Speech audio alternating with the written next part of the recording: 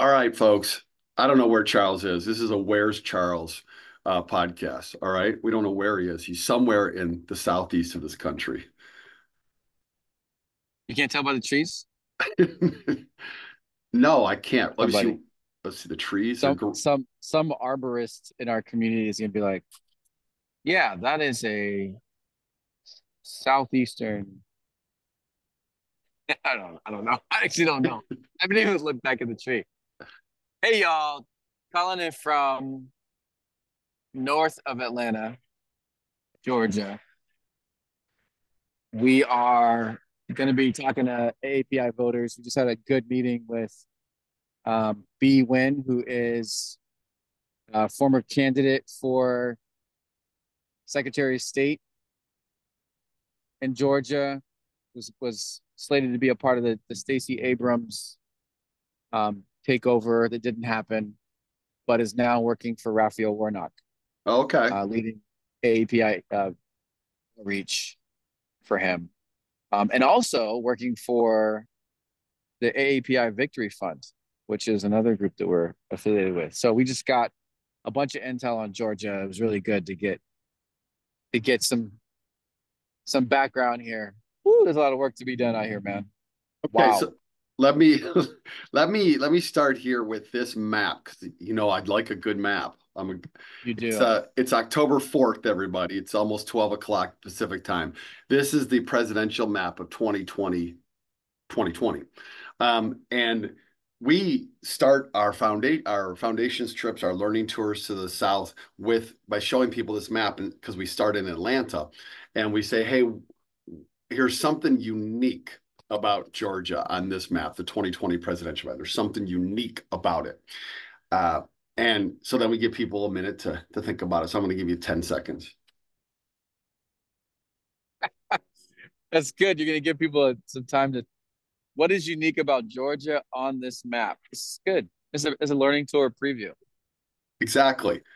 So Uh, it's not a tough question, but here's the answer. It's the only state out of the 48 that are in the contiguous U.S. It's the only state that is of one color and is surrounded entirely by states of the other color. So it's the That's only right. blue state that touches only red. There are no red states that touch only blue. So Yep. there's nothing unique, or I mean, nothing necessarily defining about touching another state. But the reality is that touching other states often means commerce moves across them. There's cultural traditions that cross state lines. There's people go to schools, all kinds of things. So Georgia's the only island. It's the only Hmm. island out of all 48 that do touch other states. So it's uniquely of one thing. It's like a beachhead. And in 2020, Biden won by 11,000 votes that Trump's still looking for. And John Ossoff and Raphael Warnock won two. 11,730, It's, let's look it up, man. But Warnock, I'm which gonna is look it. one more than we have. That's what he said. Yeah, exactly. And An then idiot. Warnock and Ossoff won, and they flipped the Senate with those two Yep. amazing victories. So it's a really important, interesting place, and we've had the chance to travel with some folks for. Wait, hold on. Just a step further on that. It is so what that says is it bucks the trend of the states around it. Yep. It carves its own path. It resists some of um the voter suppression that's true in all those states that are around it, right? Including in that state. Yeah, yeah, Including in the state. Yeah. So it's unique in so many ways and is it perseveres beyond so many headwinds to have that level of success in the South. That's a big deal because it's generational pressure. right. It's systemic, multi-generational pressure that it has come back from and then sustained energy from. So what did you say? 11,780 votes.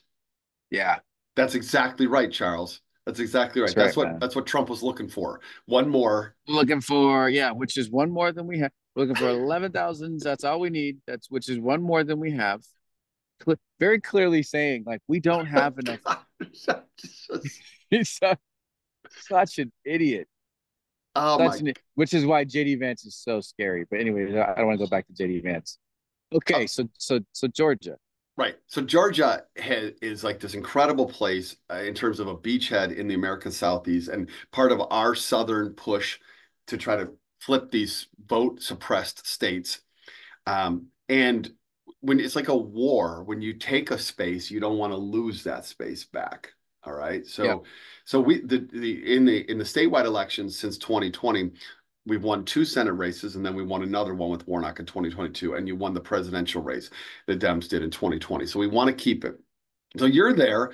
I assume that you're in Georgia because the JD Vance bus tour is happening that today and totally. tomorrow. So you're on the bus. I know you're like secretly a mole, secretly We're a mole. following actually. We're following behind the bus and we're relaying location to the Harris campaign. No, Yeah, you're like, we're in Georgia because Kamala Harris' candidacy lit Georgia up on the map, and a lot of what was going on the left was I wouldn't say ignoring Georgia, but it placed Georgia way lower on the party list. Uh, some of that is because there was no big top of ticket candidate. There was no Warnock and Ossoff, no governor race, no important U.S. House race that seemed like it was flippable. So Georgia sank down pretty low on the state party list. Some of that is because of the losses, because Stacey Abrams didn't make it and others on the state level. It's also because of what has happened with Fair Fight and the shrinking of Fair Fight and them letting go of a bunch of their staff. I think the last report was like 60% of their staff, and that was at the beginning of this calendar year. And then New Georgia Project around the same time. What was hit with this massive thing that happened with their leaders. So both at the top on the the electoral side and then on the grassroots, and Georgia has fallen backwards since in priority and also and just effectiveness in getting out the vote since Warnock won in December of 2022. so let's put it in the let's focus on the second half of this. You took us through some kind of strategic reasons why the state maybe isn't as high of a priority for the National Democrats this year. Then you moved into what we'll call kind of organizational realities, okay, Yeah, on the ground there. Now we have spent a lot of time in Georgia, and you have spent a lot of time in Georgia. And so you have great relationships there. We've built them, and there's no state we've probably worked in more over the right. last 6 years. So Yeah, I want to talk about that organizational dimension maybe because this Wisconsin. maybe, yeah, those Team two neck and Wisconsin would neck. correct you. Yeah, yeah, yeah. They're about neck and neck. Um, I want to talk about the organizational dimensions because I want to put this in the context of common power and the way that Yeah, we're trying to not get caught in some of these undertows of challenges. yeah, Okay. yeah. So let's step back again. Georgia becomes this big shiny success story in 2018, 2020 for the Democrats, driven by the very visible national leadership of Stacey Abrams. Okay. Right. She founds New Georgia Project, leaves that alone, runs for governor. Mm-hmm. Runs for governor in 2018, loses narrowly. Then they Yeah, found Fair loses Fight. and I think Fair Fight was maybe right before that. But she loses and still maintains her presence in the same way that Beto did in Texas. So her and Beto both lose in 2018, even though there's this blue wave in 2018. We lose significant governor races in Florida and in Texas and in Atlanta when it felt like we had momentum at our backs. And it's easy to forget that because of the numbers in the House, but they take their money and they turn that right back into organizing power. You're right. And they get So, ready for the next elections. Yep. right. Um, so Abrams, Beto, um, Yep. do this. And then Stacey Abrams runs again in 2022 and doesn't Yep. do as well. Brian Kemp's a Yeah. stronger candidate. Abrams has got some challenges in her campaign, but Warnock wins, and we of course Yep. help with that. Um, Now, to sustain this energy, this progress is a difficult endeavor. So, what we know, although we're not in the weeds on any of this, is that a couple of the leading organizations there, Fair Fight and New Georgia Project, have hit some real headwinds financially, organizationally, structurally, and so they've been knocked back a little bit. And Yeah. so that's part of the challenge you're talking about there. When I see Texas kind of not having hit those per se. Texas is a little bit more on the move now. All right, but Right. they're lagging behind Georgia. So from your close relationships that you've got in Georgia and the amount of time we're spending there, and we'll get to what you're doing right now. But what are the takeaway lessons for what's a lesson or two for us at Common Power that Yeah. is a takeaway? Well, let me go one more on the current state. The current state also includes a lot of the grassroots power leaving the Democratic side since the Gaza Mm, situation. So you lose a bunch of the grassroots organizing strength after Gaza. You lose a lot of NGP stuff like New Georgia Project. Those are pretty far left grassroots organizers. You lose HRC. You lose some other nonprofits that's the that are human rights campaign, or yeah. You lose some of these folks that have a good presence of new Gen Zers and also millennials who have been in the game for a long time. You start to lose them after Gaza, okay, and when Harris enters, there's this like slow tiptoe back towards her, okay, but it's still very slow. So that's a part of this entire thing is the Gaza situation is where the left loses some of our saliency with activists, and that is also why you see Harris prioritizing conservatives, people in the middle, flippable, undecided voters, Republicans, suburban people, because we're so far gone from young millennials and Gen Zers and more people who are further left because of Gaza. And so they're like, okay, where do we make up ground? Do we go this easier path or do we try the harder path of gaining back our base? So that's where Common Power enters in right now. Having worked in the state before, we came here for the primary through B. Nguyen, who was supposed to be the next Secretary of State. She's a young Vietnamese. Um, she was a state senator. She was a state senator in a district that was majority African American, and so she's seen as being able to work across these racial differences that are kind of new within the political landscape of America. So she's still active here, but that's where our hooks are through. Um, so a bunch of the what we're hearing now is people realizing one that Kamala Harris is not Joe Biden. Um, she's both uh, more tied to black and brown communities while also being more moderate. I think the other part is that more liberal organizations, further left organizations now have come to realize that they have to back um, Kamala in order for us to defeat Trump. And they've understood, you see that Muslim group out of Michigan saying they're gonna emerge. back, Yeah, yeah, they're yeah, gonna back Kamala Harris because they'd rather debate with her than they have the alternative happen. So I think all of these grassroots organizations now are saying, let's get behind her, let's mobilize. And yet it's so late. uh-huh, It is, uh-huh. we're 30 days out now. We are super late in the game, and it's tough now. Now that they've been saying, fuck the Dems, they've been like, no to Joe Biden. They've gotten their people mobilized to be anti-Biden. Now they're like, okay, the leadership understands the strategic value. Now let's go mobilize volunteers. And now they're going and saying, hey, let's go do door knocking. And their people are like, no, we're not coming because you told us, you sold us this. So it's a tough slog. So we come in and they are, I get that phone call or text message from B and another person on the state ledge in the Senate, and they're like, Charles, what are your plans for mobilizing in Georgia? And I'm like, we don't have plans until just now. And this was So a we're couple showing weeks up. ago. That couple weeks This ago was when this was a few weeks ago. Yeah. So in the matter of weeks, I'd say it was early September. We have we've got 2 trips to Georgia. Because all of our team leads were tasked around the country. Ben and Puya personally are taking leadership of these 2 teams. We've got a couple dozen that are going on this trip right now. This is one that's specifically connected to the AANHPI outreach in Georgia. It is the beginning, really, of them starting to get their legs under them. Harris campaign's involved.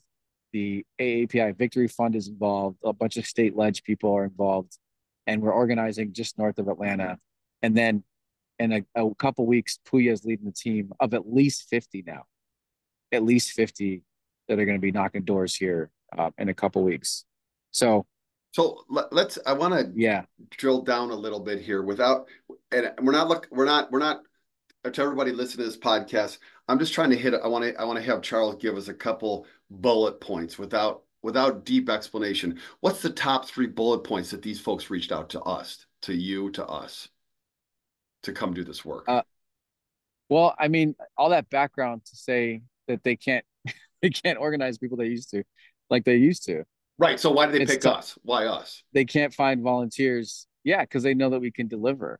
That's what we do everywhere around the country. Our reputation is such that everyone who we've worked with has spread the word around the country that we can be relied upon to bring volunteers. So B reaches out because she's like, I need numbers at this launch. And unfortunately, one of the things that happens is that there's the organizations that have the biggest brands, they bring money and they bring elected officials and cameras, but they don't bring volunteers. They don't bring Hmm. people. Sounds just So like the civil rights movement and Dr. King, yeah, right? there's a lot of people who bring all of these highly visible individuals who want to speak at a rally, but they don't know how to fill the rally with people. And we're one of the few organizations who can fill a rally with people. So that's like reason number one. Reason number two is that our people will knock on doors and they'll be really good at it. And we're high quality volunteers. We're not going to come in and have all these demands. There's a big rally tomorrow, and I'm hearing that anybody worth anything wants to come and address the crowd, and they want their speakers to introduce other more important speakers, and they want their logo on the flyers and the advertisements, and they want their logos, their colors and their all these requirements they're making of people. And some of these are not even local organizations. These are national orgs. These are DC orgs. Some of it's the Dems, and we don't make those requirements. We're here to do the work. Like we say we're here to get to work, and we actually do that. And that's all that we do. And the last thing is that all the way through we follow the lead of the folks on the ground. And it's so funny because I'm saying these things, and I could imagine someone else saying that, but we actually do. When I show up tomorrow, I'm not going to speak. I'm not going to ask to speak, and we've got 24 people that are going to just go to the place that they're asking us to go. The neighborhoods are asking. We're not going to tell them we think these voters are more important to this election.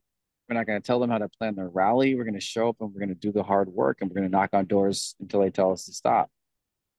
And that's the common power difference. Is there a dimension to this that is kind of underlying the things you're saying that I want to ask you about? I want to ask you about it. Is there a dimension to this that Yeah, get we to the point. What's the point you're trying to make, David? well I'm joking.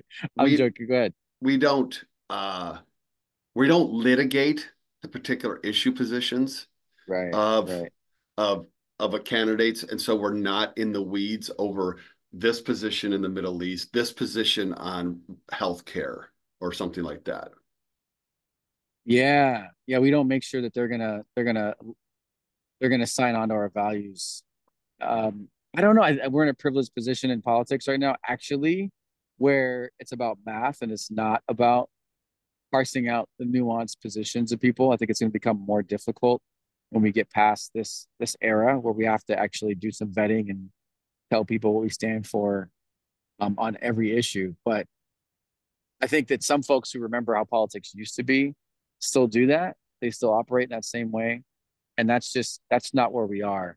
But this happened. It's interesting. Something happened in our Slack that was along these same lines, Mm-hmm. where in our I, volunteer Slack channel. yeah. Did you see that? I don't know if Yeah, you yeah, saw but that. I just was Yeah. going to explain. Slack is the internal. It's the mechanism by Oh, which sorry. our volunteers and we communicate with each other. It's like a big text chain.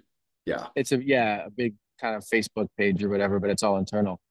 So somebody started talking about Gaza. Somebody brought up there's this new book out. Someone's talking about Gaza, and it's interesting because our community's gone from older, retired, still liberal, but more white Seattleites to now that we've gone national, and especially since we've brought in um, younger, like millennials from Vote Save America, the views on something like Gaza are not Mm-hmm. just one sided, Mm-hmm. And so but still, liberals have this thing where like they think everyone agrees. Well, my position is the most reasonable one, and so of course we all believe this, right? So somebody posted about that, and then somebody immediately was like, "They took the other side. They took the other side on Gaza." And it was like the beginning of, okay, this is going to be a fight. And everyone listening to this probably knows where this fight could have gone. And immediately we were like, this is not what this is for. Our volunteer channel where people celebrate our work is about our work. It's about knocking on doors. It's about getting Democrats elected this cycle. And it's about voting rights and fighting for that. And supporting each other and building community. It's about focusing on the things that unite us. It is not about debating on the things that divide us because there's so many things. And yes, that connects to how we deal with partners. And that's what people love about it. That's one of the things people love about it. Yeah. Well, on the learning tour that we just did with educators, Dr. Scott and I, there was a person on the trip who just said, "Hey, I'm really curious that you guys haven't talked about Gaza here on the Yeah. trip." And is that, because so obviously this is what the person was saying, so obviously connected to X, Y, and Z that you are talking about. And I this kind of the leadership, she brought it to each like three different people in the leadership, right? Interesting. And Individually, huh? yeah, and finally, finally, our we just kind of clarified very specifically instead of just kind of like, mm, just kind of saying, nah, that's not really not what we're doing here. We just said, look, our focus is on voting in America. That's what this is, Mm-hmm. and we know that there are points of disagreement among anybody who travels or does work with us around climate, around immigration, around healthcare, Yep. around Israel and Yep. Gaza. Yep. Yep. Absolutely. Now, are we all walking the same general way? Generally, yes, we are. Yep. But there's still points of disagreement. That's not what this trip is about, though. All right, Mm-hmm. right? And that person accepted it. They understood. They understood. But Good. that eyes on the prizeness that Common Power has about voting is absolutely part of what makes us us. And it allows us to work across some of our very real issue differences and generational differences. Yeah, and I fight for that all the time. You know that we have things that pull on our heartstrings sometimes, and I have to make sure that we don't travel down those paths. And that we've taken action that's been different than how I feel personally. Mm-hmm. I want to get involved in stuff, and I vote the way that I vote, but I leave that at home sometimes because that's not how you build community. And there's other kinds of things that are connected to that. When you maintain focus, you also don't spend a bunch of unnecessary dollars Yeah. and time Yeah. chasing every single. I mean, that's one of the things that they say about the reason why Fair Fight Mm. collapsed a little is because they chase too many things. You got to stay in your lane. You've got to keep your powder dry for the stuff that just pops up politically. So I'm proud of that, man. I think that our model and our focus has proven to be the right way forward. I totally agree. And certainly it's been something that you and I and all the directors have made as a priority, but you have really led the way on that. So I really appreciate that. Let's finish this up because I know Congresswoman Pramila Jayapal is there, right? And so Yes. so like you guys on the same plane coming out there, or what's the story? Yeah, yeah, she was like, "Hey, come sit by me, Charles." And I was like, "Cool, yeah, I'll be with you." No, yeah, so she was at the debate watch party and co-hosted by the Dems out in Washington, and she's on the mic and she's like, and I'm going to Georgia. And then, I was like, "Me too." And she was like, "Yeah, we're going to the same thing." Um, I got a text from somebody else in Washington State, and they're like, "Oh man, I'm supposed to go. I'm sorry, I'm not going." But yeah, I think that the she's really she's a respected member of Congress, and she's also like very specifically a leader nationally on the AA and HBI front. Okay. And so anytime there's something big going on, her presence, it means a lot. It actually pulls in people. Uh, she's Indian American herself. And so Kamala Harris's identity has brought Pramila to the forefront a little more. So, Washington State is just representing everywhere. Suzanne Delbene is running the DCCC push on the front lines. I Yeah, mean, Jayapal is the head of Washington the State, Congressional Black yeah. Progressive Caucus. All right. Yeah. And So, Jayapal's, yeah, they had it. And and then Patty Murray's number Patty three. Murray, Yeah. yeah. So These are all Washington women State too. is, Yeah. yes, yes. Washington State is pretty, it's pretty. I imagine them seeing us and being like, hell yeah, that's right. One of the strongest organizing groups in America is coming out of Seattle. So That's what's right. the, what exactly are we working today or are we arriving today, our team, and then working Today's tomorrow? today's meetings. Today's meetings. There's a big shindig tonight that I'm going to go to that has a bunch of folks there. This is folks from the AEPI Victory Fund, some folks from DC, and some local elected officials. So I'm going to go to that, and Pramila will be there. And then there's a big canvassing launch tomorrow morning, and Pramila is going to be speaking there, and some other people. So I'll be there too, and that's where our volunteers are going to organize and then go knock on doors for a few hours, 5, 6 hours, something like that. So Okay. that's what we're doing in Georgia, and then they're going to be here again. They're going to knock on doors on Sunday as well. So we're providing a bunch of the organizing muscle for this weekend. Yeah, and then just to finish up this podcast, so we have another Georgia trip that you've referenced that is, I think, not this coming weekend, but the weekend of Yeah. the 18th and Are you 19th looking and at a 20th. calendar or is Yeah, somebody I am. attacking you? I'm looking at You our calendar, you man. look like you're in danger. You're like looking over your shoulder. Do I need to call somebody in the podcast? I'm Yes, yeah. looking at this Puyopia. calendar over here. Yeah. Oh my gosh, that is a notorious calendar right there. Physical Look at calendar that. Look at only that. exists in one place And then on your wall. the little one next to it is next year. Okay. Oh, sure. How can you even see that? What do you mean, How the do you little write in the one? small box? How do you write in the little box? Well, I have pretty small Don't give handwriting. away your secrets. You're right. You're right. Don't give away all your secrets. I understand. So the Yes. Yeah, weekend of Puyo will the be there'll be 50 out here. At least 50 out here in okay. Georgia with Puyo. All right. And where will you be that weekend? I'm just gathering information here because Where am I gonna be that that week? might I be a don't even weekend when know. I'm on out there. I'm not sure. I might need to. Oh, really? Yeah. Oh, wow. Where am I gonna be? What's that date? Can you see from where you are? Yeah, it's a Friday the Really? 19th. Friday the 19th. Wow. Wow. Okay. No, Friday no, the what? No, no, no. 19th. Wait. That's July. Sorry, sorry. Friday the 18th, Saturday the 19th, Sunday the Okay, I'm 20th. gonna have to verify this. I feel like you're just making it up. Yeah, I think right now I'm not sure where I'm gonna be, but it'll likely be in one of the key states, either the Blue Wall or Arizona. Okay, I don't know for in Arizona that weekend, but okay. But I want Oh, to put really? You I can. want I want to put on the table RV. You and me, 3 days in an RV. pumping up people, all right, knocking doors, you and me. Okay. All right. That's good. That's good. And by you, you're looking at the audience, right? Is that what you're saying? You're saying somebody from the CP Nation is going to join you in an No, I RV. mean Is that what you're saying? you, okay? Oh yeah, let's make it a sweepstakes. One random person or three Okay, okay. travel Oh, with David wait, and RV. wait, wait, wait. What are you doing here? Tell me exactly what you're doing here. Are you like positioning this as like a something can like it's a special thing people can Yeah.